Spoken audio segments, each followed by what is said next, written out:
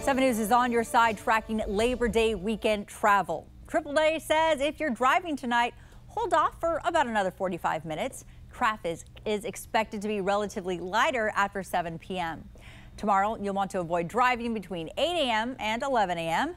The best time to hit the road is after noon. If you're flying, TSA says this may be a record-breaking travel day. Look at this, all the flights in the air right now. This is FlightAware's map, and you can see a lot of people are out and about. 7 News' Jay Korf is live at National Airport to give us an update on the wait time for TSA. I see some people not too bad right now, Jay. Yeah, Victoria, so 5 o'clock, there was almost nobody here, but we're going to pan off and things are starting to pick up here at 6 o'clock. And as you said, expected to be a bananas travel weekend. Take a look. So if you're headed to the airport, you definitely want to get here early. Getting away this Labor Day weekend may prove time-consuming, especially if traveling by air. TSA has been in existence for 23 years, and of those 23 years, the top 10 busiest days ever have all happened this summer.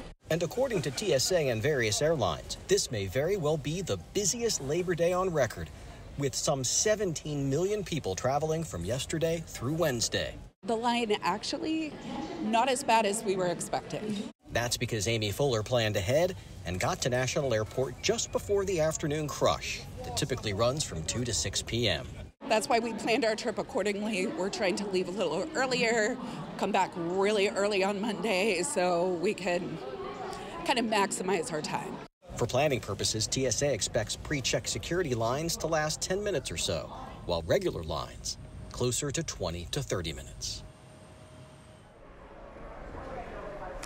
So a TSA spokesperson gave us what sounds like a common sense tip, but if everybody did this, we would get through security lines so much faster. And that's before you actually get to the line.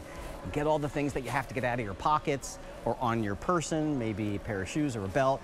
Get those into your carry-on before you get up to security, and things move much quicker. Now, I'm sure that the weather is going to be a concern for folks who are traveling, be it by rail, by car, by plane. For more on that, we go to the wonderful and amazing VJ. How are you doing?